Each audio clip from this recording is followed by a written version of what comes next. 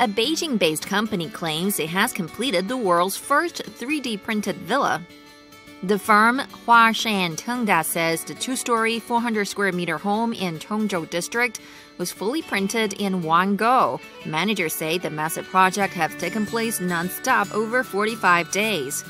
Its walls are as thick as 8 feet and can allegedly withstand an 8-magnitude earthquake.